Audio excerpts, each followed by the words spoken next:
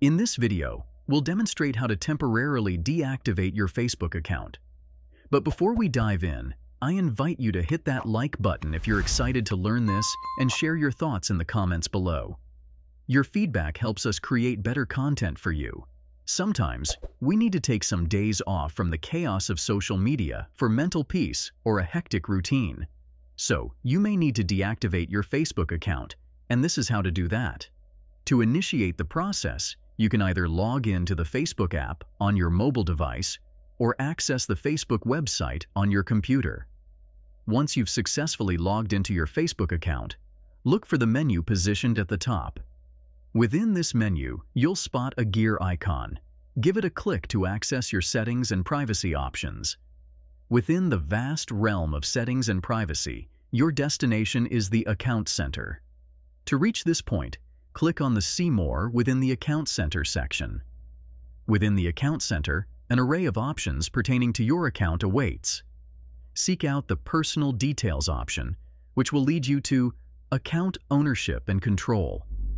Click on it, and you'll discover the option to initiate deactivation or deletion. Go ahead and click on that as well. In the subsequent screen, you'll be required to select the specific Facebook account for deletion, particularly if you have multiple accounts linked to the same email or phone number. Make your choice accordingly. After choosing your account, the Deactivate Account option will come into view. Click on this option to progress.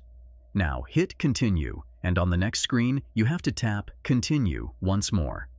At this point, you'll be prompted to input your Facebook password for security reasons. Once you've entered your password, tap Continue to finally make your Facebook account temporarily deactivated. Following the completion of these steps, your Facebook account will be concealed from the platform, including your profile, name, media content like photos and videos, and all your posts. This content will remain hidden for a duration of 30 days. During this period, you have the option to resurrect your account simply by logging back in. However, once the 30-day time frame elapses, your account will be irreversibly erased. There you have it.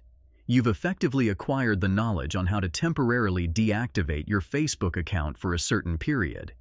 If you found this video helpful, please take a moment to like, comment, and subscribe with notifications. Your likes and comments inspire us to create more content like this, and subscribing ensures you won't miss our future tutorials. You can find more tutorials and resources at our website, MediaMagnetGuide.com. Stay tuned for more exciting tutorials and tips coming your way.